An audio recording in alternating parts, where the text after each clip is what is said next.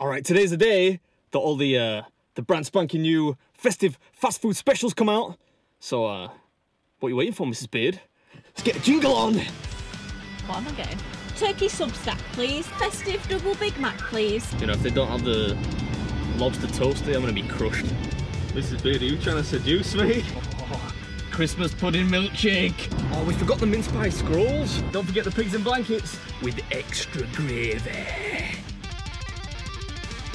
All right, what's up, folks? Welcome back to the Christmas series, and today I've assembled arguably the most comprehensive tray, or tray and a bit, of festive fast food special items. And as is customary, I'm going to try and eat it all and probably explain a little bit about what we got going on here, do a little food review as we go. I won't talk too much though, I promise. So without further ado, this is BeardMeatsFood, and this, I don't know, think of a name. The ultimate festive fast food.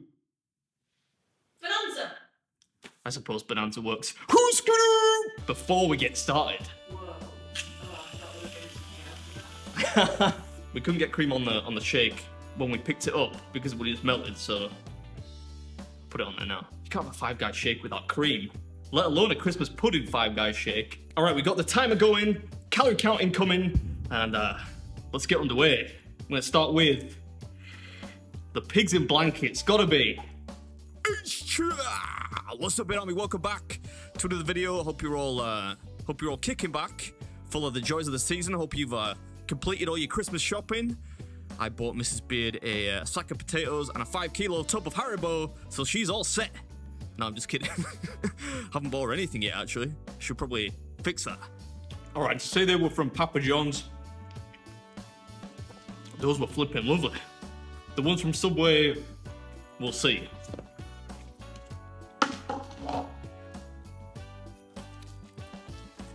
They were a little tougher. Still not bad though. All right, next we will do. This is the Tiger Pig 6-inch sub from Subway. Yes, indeed. You know, on the surface, Subway seemed to have made quite the effort with their festive items, but this was not fantastic. I shouldn't have expected anything else, really, given that it's clearly inspired by that terrible song Tiger Feet by Mud. Well, I think Subway seems to have made more of an effort with the flavor combinations this year than, say, McDonald's. But, yeah, they weren't good. Yeah, I'm sorry. I know what you're thinking. It's Christmas time. Can't you just cut Subway some slack for once? But one thing I will say is the turkey substack is far better than the Tiger Pig. That's really just a hot dog in a small tiger loaf, but the turkey substack wasn't bad.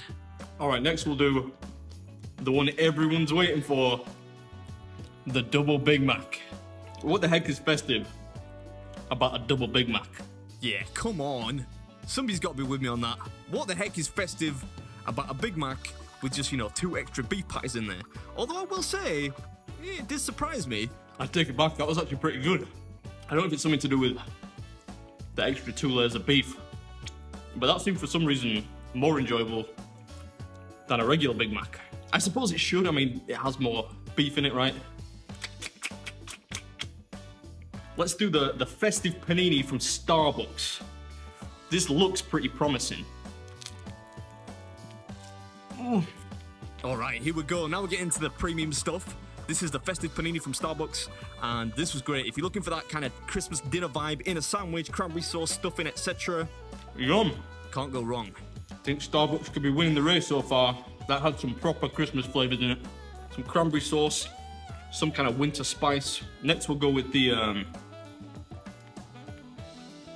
think this is the festive panini or something. This one's from Costa, I think. You know, you have one job, man. One job. It's the turkey and trimmings toasty. Clearly not a panini. Look at it. And you can really taste the sage and onion in the stuff in here. This year, Costa is doing a lobster and cheese toasty, which I really wanted to try, but they didn't have it in stock, apparently. So this will have to do. Yeah, well, sad to miss out on the lobster toast. I have quite a fond history with lobster. apart from this one time on Japanese TV where I lost a lobster roll eating contest to a rather petite Japanese lady. That wasn't my finest hour. The Jamaican chicken is spicy. Doesn't really have anything to do with Christmas either. Right, next is a pretty special item. This one is from Starbucks.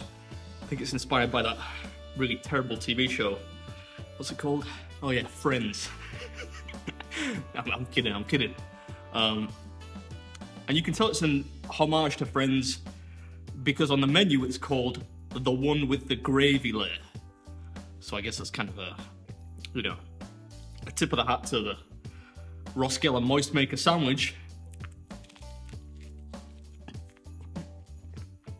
But there's not much gravy in here.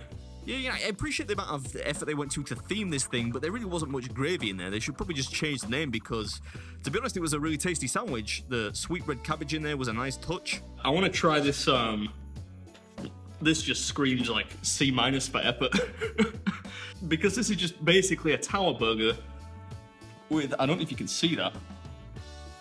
It has a little hollowed out ledge in it for the gravy, right? And they call this the gravy burger. So I guess it's supposed to hold the gravy. I'm not sure how good a job it's gonna do of that, but interesting concept at least. Yeah, that's the only thing you can say about it. This reminded me of that, you know, that one kid at school who does his homework like 10 minutes before it's supposed to be handed in.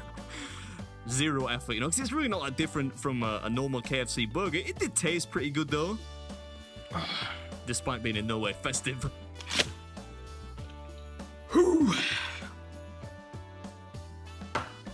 21 minutes. Not too shabby. Right, next we've got to do the pigs and blankets mac and cheese, which sounds delicious on paper. See what it actually tastes like.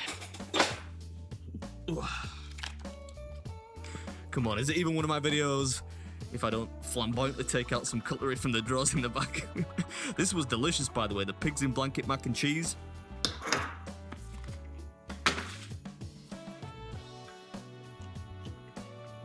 I'm not really sure about the pigs in blankets element of that, but the mac and cheese with the little bacon bits on top, that was highly enjoyable. Right, we just got a bunch of cheesy stuff now. These are the camembert bites from Papa John's. Yeah, you can always trust Papa John's. These things were tasty and the camembert quite potent, because that night I had a dream I was arm wrestling Graham Souness, which was weird. Now I'm gonna pop the lid on this, which is, I don't drink a lot of coffee with, you know, things in it. I tend to take my coffee just black. But the eggnog latte from Starbucks reels me in every year. Onto the, I think these are the festive cheesy dippers from McDonald's, which are not quite as good as the camembert bites from Papa John's, but they're not bad. Yeah, again, I give McDonald's maybe a C for these. They're not particularly festive, but they didn't taste terrible. All right, I think it's dessert time. All right, first it's the mince pie scrolls from Papa John's. Oh yeah, these are one of the standout items. I really enjoyed these. If you're going to be trying any festive fast food specials this Christmas, especially here in the UK, I would highly recommend these. They look fantastic for one, and they taste even better, especially if you're into mince pies. I don't know what it is, but the sides and the desserts from Papa John's over here are always good. Look at this. That does look good. They do, I mean, you can't argue with that. They do look incredible. These are one of the things that in the car on the way home, it was hard to resist getting my chops around these things. I'm just, I'm getting a little full now, I think. Out of practice, you know, it's Christmas time. Better get these, what are they, raisins, currants? Who knows? All right, let's get rid of this. Stuck to the table. Get rid of the tray over here.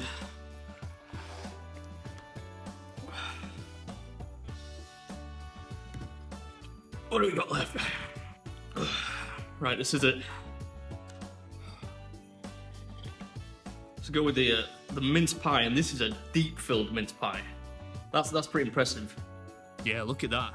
That's how I imagine they do mince pies in Chicago. That's a deep dish mince pie. This is from Starbucks. I don't think I've ever, you know, truly had a bad mince pie. This was a little soggy, but on the whole, all right. Oh, by the way, dad joke incoming. Not quite as crisp and even as I'd like it. That was a Christmas Carol gag. Not quite as crisp as I'd like it, but it wasn't bad. This I am really, really excited to try. This is the Christmas pudding limited edition milkshake from Five Guys. You know me, ordinarily, it's got to be the beard shake.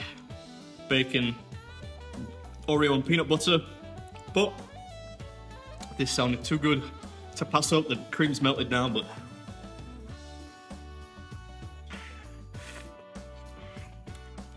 I'm not sure it tastes like Christmas pudding. Really kind of feels more like a sherry, I don't know, like a sherry trifle or something.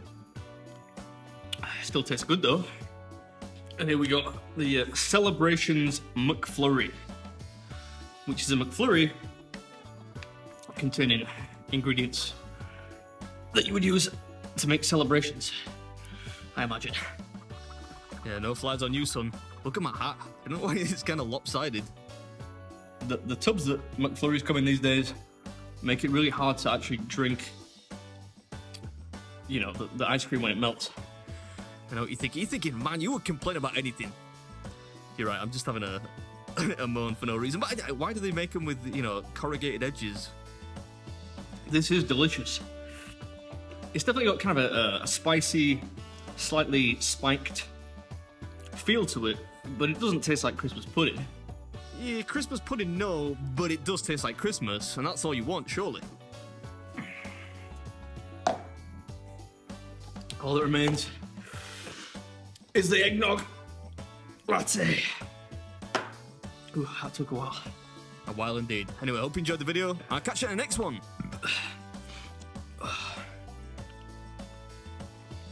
The last 5 minutes of this video kind of turned into a Badlands Chugs video.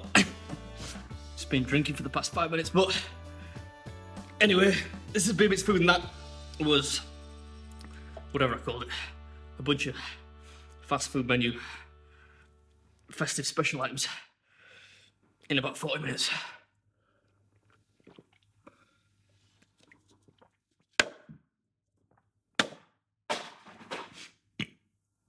These are just boxes. I hope you enjoyed it, and I'll catch you at the next one. I need to poop.